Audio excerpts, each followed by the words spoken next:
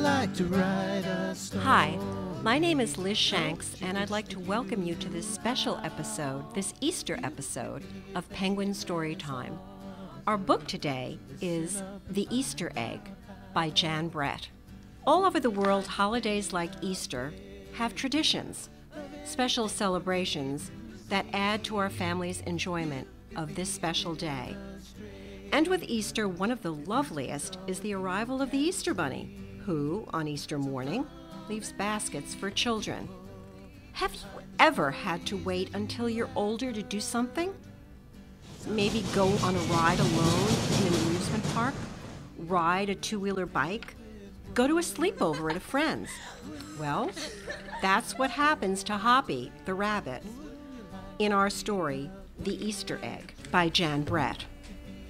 Please pay special attention to the borders on Jan's beautiful book. It's filled with creatures and pussy willows. Watch those pussy willows because something very special will happen to them at the end. And also pay special attention to the beautiful flowers of spring. Violets, jack-in-the-pulpits, bluets, cowslip, Virginia bluebells, phlox, and trout lilies. They're all over the place. Jan also had live models for the rabbits that you will see. Their names were Squiggles, Crystal, Lefty and Righty, Tiki, Traffic, and Nibbles. And now, Jan Brett's The Easter Egg. Cheer up! Cheer up! Spring is here. Time to start on my first Easter egg, Hoppi said. Each year, the bunny who decorated the winning egg got to help the Easter rabbit hide the eggs on Easter morning. Hoppi had been dreaming about being that bunny all year long, and now it was time to get started. Everywhere Hoppi looked, rabbits were working on dazzling eggs. I need an amazing idea, he thought. Hoppi spotted Flora Bunny planting spring wildflowers in her eggs. The Easter Bunny will love those colorful flowers, he thought, and started picking flowers for his egg. Here's a basket for your flowers, Hoppi, Flora said. Chop, chop, scrape, scrape. Hoppi spied Buster Birch carving a magnificent wooden egg. I wish I had some wood for my egg, he wished out loud. Here you go, Hoppi, Buster Birch said, and he put a smooth round piece of wood in Hoppi's basket. Thank you, Buster, Hoppi said. Hoppi was hopping along when the smell of sweetness led him out of the woods and straight to the chocolate egg that Aunt Sassyfrass was decorating with creamy frosting, squiggles, and bows. Hello, Hoppi, she said, and she put some chocolate squares in his basket. Hippity hop, Hoppi said. I'll make the Easter rabbit a chocolate egg so sweet it will make his whiskers tingle. Then Hoppi saw Granny Irene decorating one of her fabulous story eggs.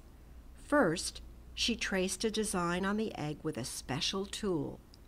Then she dipped the egg in pots of yellow, green, orange, and red dye, adding to the design each time. Hoppi couldn't believe his eyes. I'll never make an egg that beautiful, he told Granny Irene.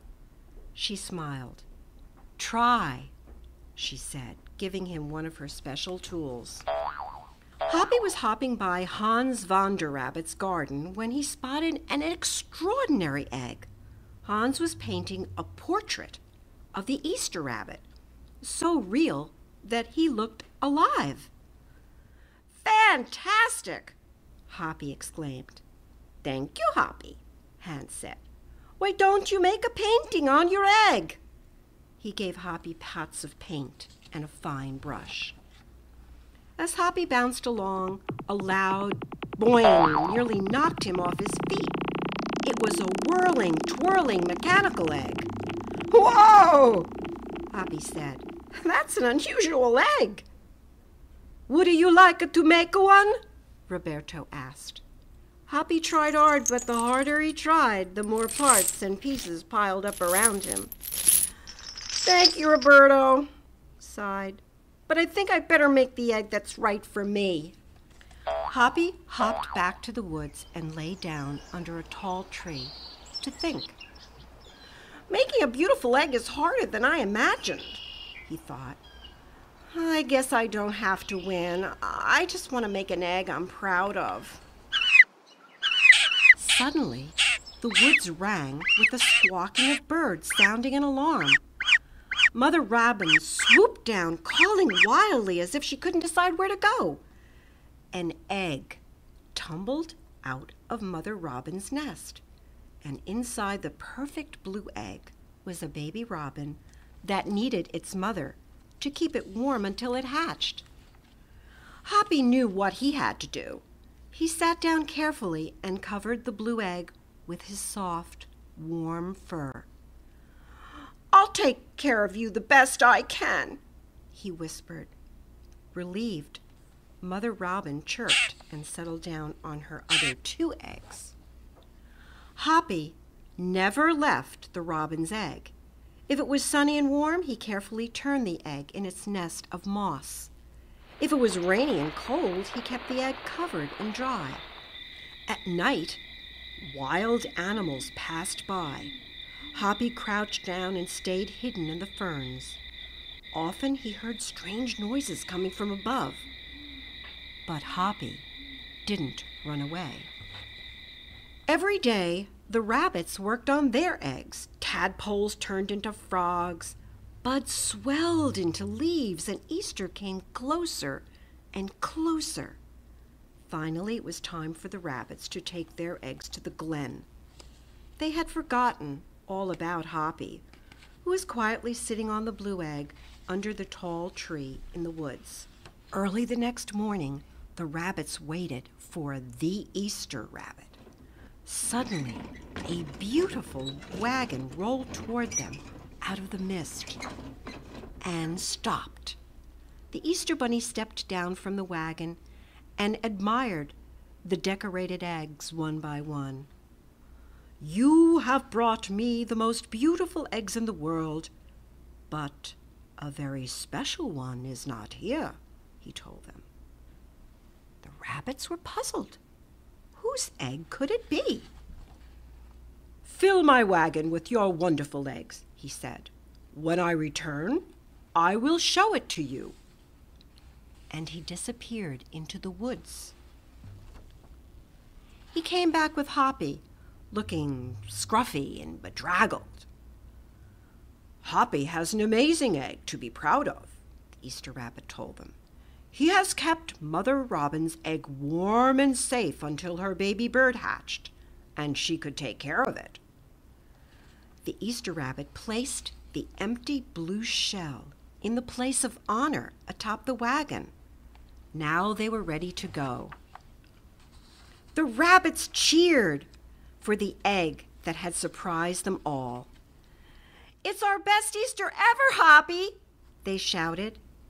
Then the brave little bunny and the Easter rabbit rode off together to hide the eggs for girls and boys to find on Easter morning.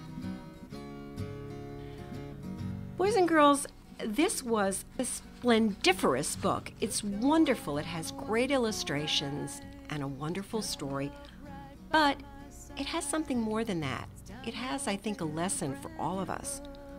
When Hoppi impulsively does the compassionate, selfless deed, he's not thinking of decorating his egg or winning the contest or delivering the Easter baskets. He's thinking of that tiny blue egg and the helpless Mother Robin.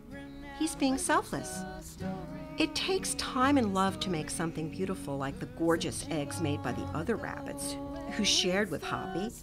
But Hoppi learned the most beautiful gift of all was himself, giving his time to somebody that needed him. Maybe you could be a bit like Hoppi, not just on a special day like Easter, but each day. How, you might ask, can I do that? Maybe you could try doing a special small good deed each day. It will make you feel good, just as it did Hoppi. I want to thank all of you for joining us today for this special Easter episode of Penguin Storytime featuring The Easter Egg by Jan Brett. And remember, you are what you read, so please pick up a book today.